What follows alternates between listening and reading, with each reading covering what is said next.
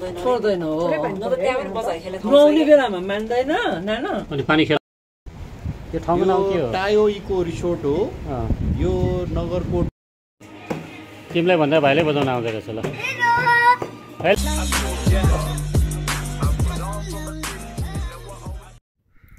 जय श्रीराम म नेत्रवियोगी हजुरहरूको सुस्वास्थ्यको कामना गर्दै चन्द्रगिरी दर्शनको यो भिडियोको दोस्रो भाग हजुरहरू समक्ष राखेको छु। आशा छ यो भिडियो पनि हजुरहरूले मन पराइदिनुहुन्छ होला भन्ने विश्वास पनि राखेको छु। यो भिडियो 6 महिना पुरानो हो। अगाडिको भिडियोमा हजुरहरूलाई जानकारी गराइसकेको कुरा अवगत गराउन चाहन्छु। हिमाल र डाँडाकाँडा हजुरहरूलाई कस्तो लागिरहेछ अवश्य कमेन्टमा लेख्नु होला। निमित गए हेलो साथीहरू चाहिने यो जेठो नातिसँग रमाइलो गर्दै जेठो नाति मजद्रो हुन लागिसक्यो रमाइलो गर्दै खै त जेठो नाति त बोल्दैन सानो नाति भइदिए भए कति राम्रोसँग बोल्थ्यो।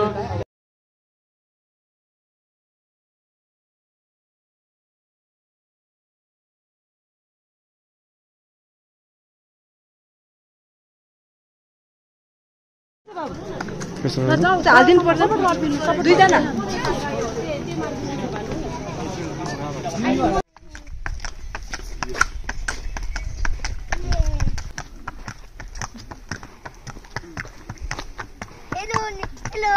हेलो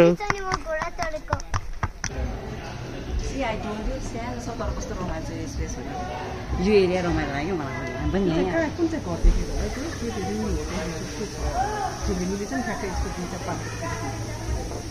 उठ्यो बिचमा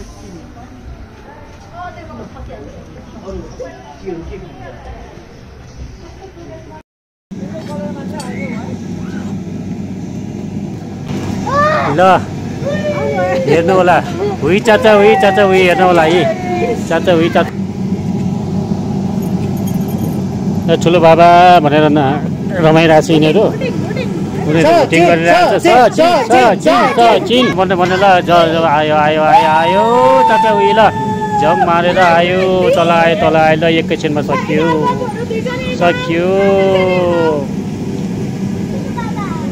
खास त्यस्तो म गइनँ तर पनि मलाई मन लागेन म गइनँ यस्तो अवस्था छ।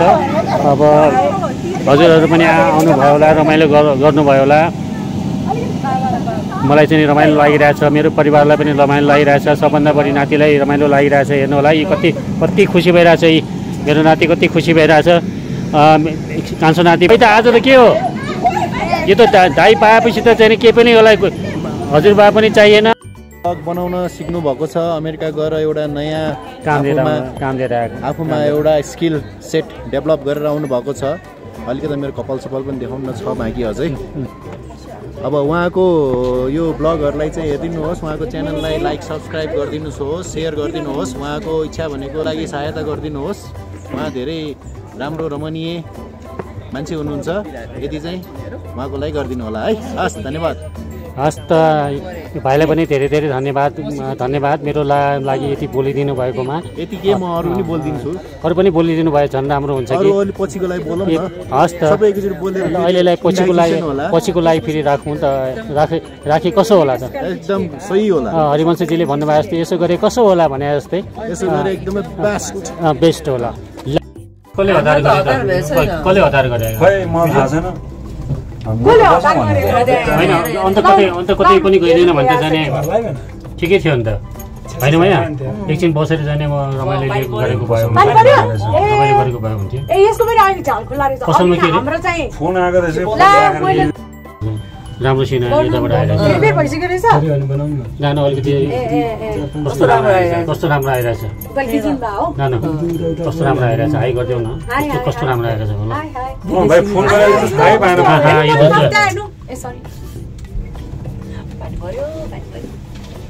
लिन आएको थियो म त्यही पनि गरिदिन्छु म तल बुझाउँदै मान्छे सबै म फोन गर्छु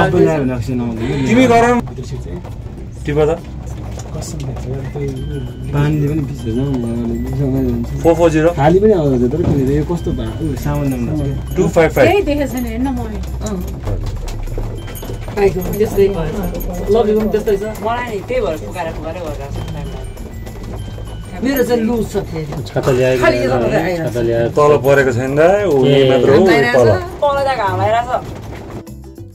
रहेछ यहाँको चलन अब तिम्रो घर जाऊ हामी नगरकोट जान्छौँ कस्तो रमाइलो ल विजय अनु म भाइ टिचर दुईजना दादा अनि आजै फर्किने हो अनि त्यो को बस्छ त ए अनि हामी चाहिँ नजाने त्यो गाडीमा आउँदैन ए नानुको गाडीमा जाने ए ल ल अब यो गाडी खेर फर्केपछि फर्क्यो भने त ल माथि भएर भनेर थाहा छैन अब त्यो म त सबैजना आउँछ नि म चाहिँ खास बच्चालाई मात्रै लिन गएको हो कि लभली रम थनेको भोकले म त माला लिएर यता जाने भनिरहेको थियो अनि त्यो फेरि यता त्यो बच्चा बिरामी हुन्छ त्यो पानीले कि फेरि निमी पानी चलेपछि छोड्दैन हो न त त्यहाँ पनि बच्चाहरू खेल्ने नुहाउने बेलामा मान्दैन नानो अनि पानी खेल्न पाएपछि चाहिँ ठाउँ पनि बनाइरहेछ कि कस्तो होला त्यहाँ यता माथि चाहिँ अघिको त्यो त नगरकोट त म पनि कहिले पनि गएको थिइनँ हामी गएर पनि फर्केको किन दाइ अटाएको आएर 2-3 चोटि मामालाई ए साथीहरू हामीहरू चाहिँ फर्किने परिवार चाहिँ फर्किरहेछौँ हाँस्नु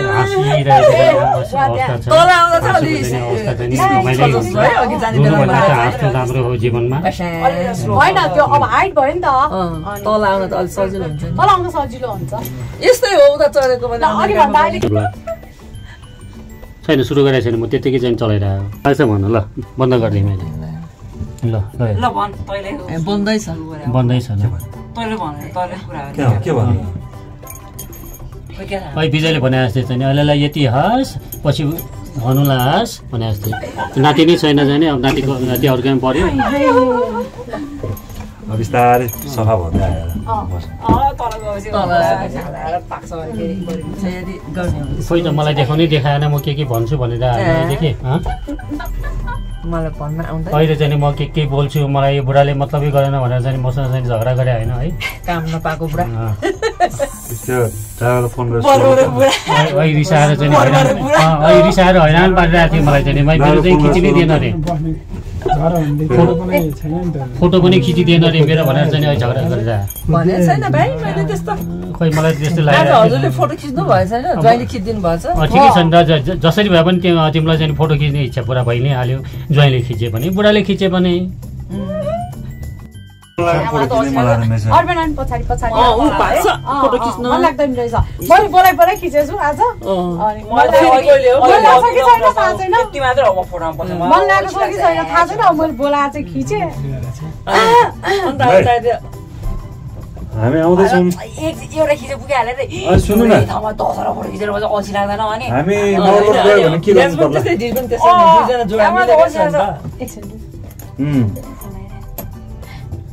गएर आउने कहाँ बस्नु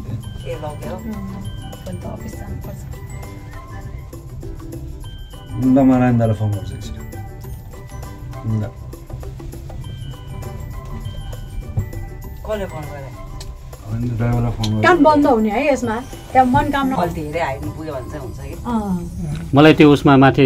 हुन्छ मलाई कस्तो गाह्रो हुन्छ मलाई पनि फेरि छोपेर गयो भने सुरुदेखि छोपेर गयो भने हुँदैन म छोप्ने बिर्सिन्छु मलाई पनि गाह्रो हुन्छ त्यो झुम्म त्यो कान्टाक धेरै माथि पुगेछ त म सचिन बाबु एकछिन सुन्नु न यो फर्केर यहाँबाट फेरि नगरकोट गएर हामी आउनलाई के गर्नु पर्ला कम आइदिएर चाहिँ आइसक्यो नि त होइन अलिकति मिलाउनु न आएको ब्याङ्कमा डन्डी ब्याङ्कै भेट्नु जानु त पर्छ जानु त परिहाल्यो नि कति थप्नुपर्छ अझ अलिक हटाउनु न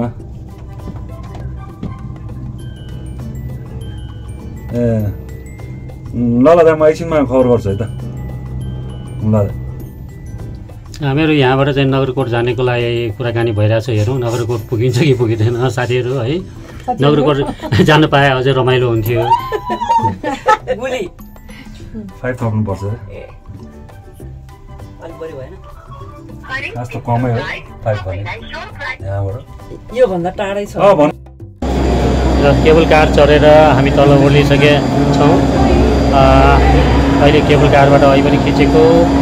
अहिले पनि खिचिरहेको छौँ एकदम राम्रो लाग्यो त्यही भएर यहाँको भ्यू पनि मलाई धेरै राम्रो लाग्यो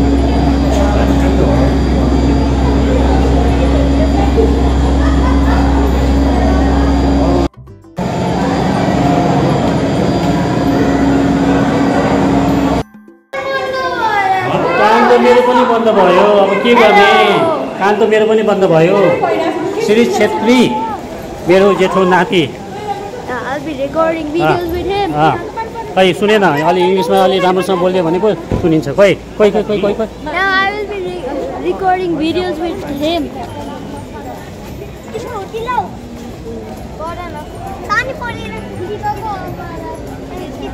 बाबु कहाँ पानी खोइ पानी पर्यो अहिलेको पानी कहाँ गयो बाबु निमित बाबु लाउनु पर्दैन पर्दैन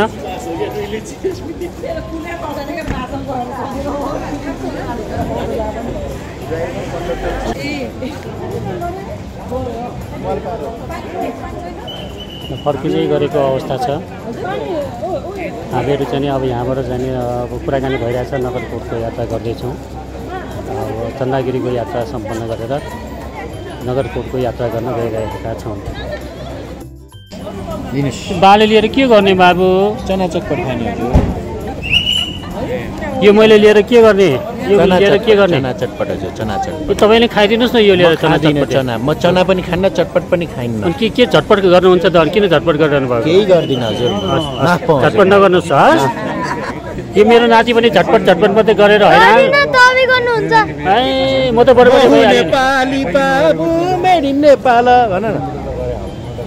कालो टोपी भात गाउँले हो खै त चिरैमा ढल्किएको ढल्किया छैन लगाडी जाउँ हजुर ब्लगमा मेरो भाइले धेरै क्लिपहरू खिच्नु भएको छ उहाँको धेरै सहयोग छ उहाँलाई धेरै धेरै धन्यवाद अनि उहाँको फोटोग्राफी पनि धेरै राम्रो छ धेरै फोटोग्राफी गर्नुहुन्छ उहाँ त फोटोग्राफर हुनुपर्ने हो अब अर्कै पेसा लिएर चाहिँ हिँडिरहनु भएको छ म जहिले पनि भन्छु कि तपाईँको फोटोग्राफी धेरै मलाई मन पर्यो पहिलादेखि नै भनिरहेको छु अहिले पनि भनिरहेको छु कि चाहिँ यही ब्लग बनाउने काम सुरु गर्नुभयो भने मलाई लाग्छ चाहिँ राम्रो हुनेछ हस् धन्यवाद आजको चाहिँ हाम्रो यात्राको साधन यही गाडी थियो अब यसैबाट चाहिँ हामी सायद नगरकोट जान्छौँ होला प्राइभेट भन्छ नि पखाना बाबुहरू ल सबैजनाले हेर तिमी यता मेरो जेठीबारी यता बडबडे बुढोको जेठीबारी यता बडबडे बुढोको मा यता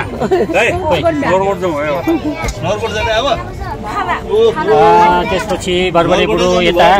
गुरुजी यता हुन्छ गुरुजी यता हेलो हेलो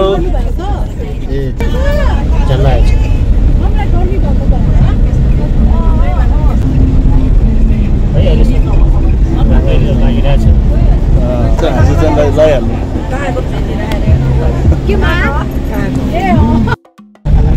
जिन्दगीको के भरोसा भने जस्तै चाहिँ जिन्दगीको केही भरोसा छैन कुन बेला के हुन्छ अहिले छौँ एकछिनमा छौँ कि रहन्छौँ कि रहँदैनौँ त्यसैले चाहिँ यो यादगार रहन्छ आजको चाहिँ यो ब्लगमा चाहिँ म यो भनिरहेको छु जीवनमा चाहिँ जतिसक्दो हामीहरूले रमाइलो गर्नुपर्छ हाँसी खुसी बाँचौँ र अरूहरूलाई पनि हाँस्न दिउँ सबै पानी परिरहेको अवस्था छ पानी परिरहेको बेलामा चाहिँ एकदम मलाई रमाइलो लाग्छ यो दृश्य र हेर्नुहोस् कस्तो मजाको आवाज आइरहेको छ टट टट टट टट टट टट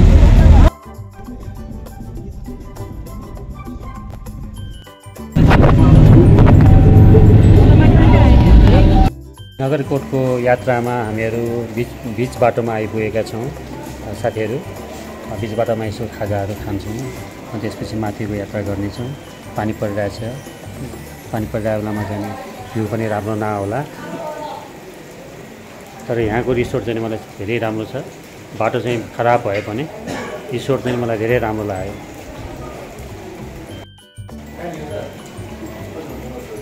पानी नपरेको भए चाहिँ म चाहिँ राम्रोसँग चाहिँ अरू पनि भ्यू खिच्ने थिएँ। रिसोर्टको धेरै राम्रो छ यो रिसोर्ट,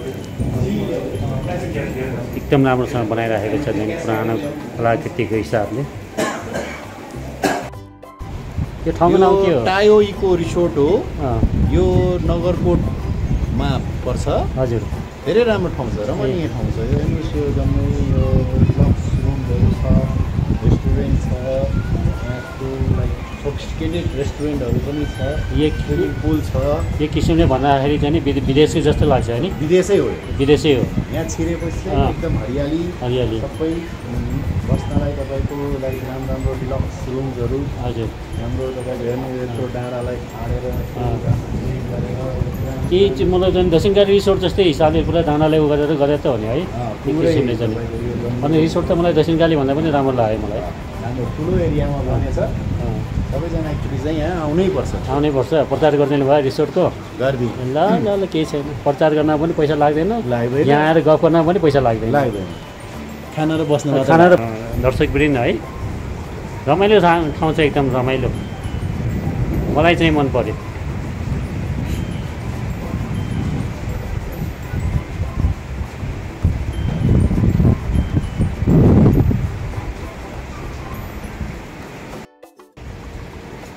यो बिच बाटोबाट मैले खिचिरहेको छु टाढाको दृश्य।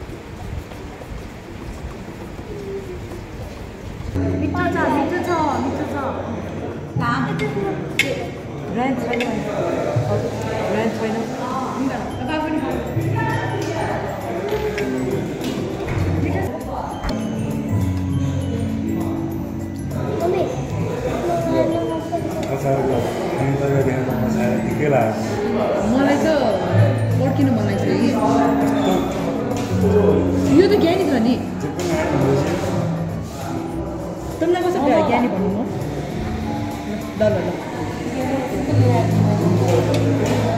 ल अहिले ज्ञानी छ हाम्रो बच्चाहरू सबै ज्ञानी,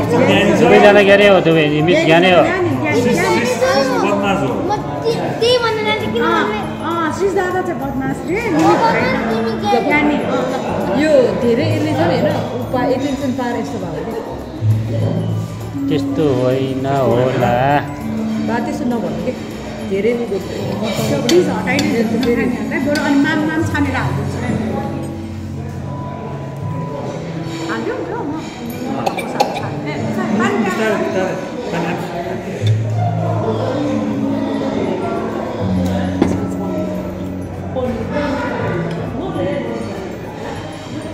सादा खाना राख्दिउँ अर्को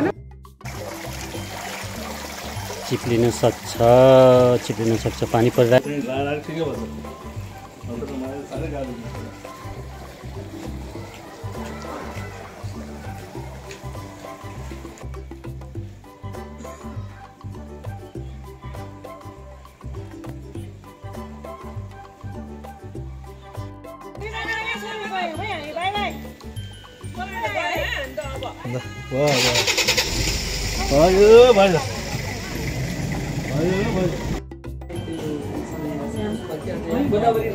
यहाँ त रुम पनि तल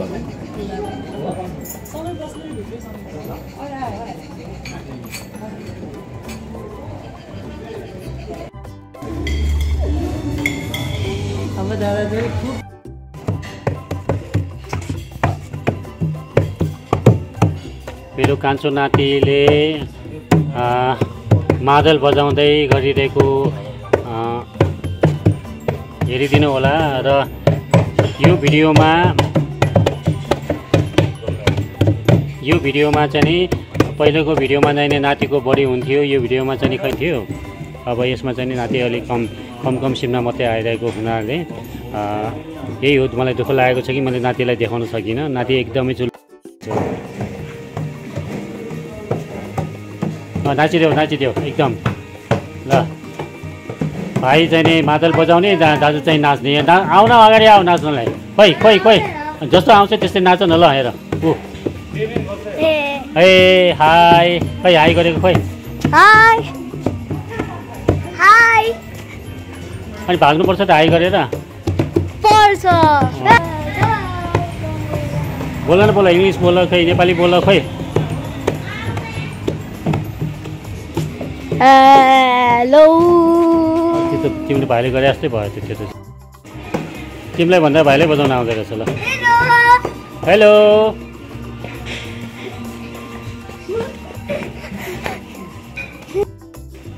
आजको भिडियो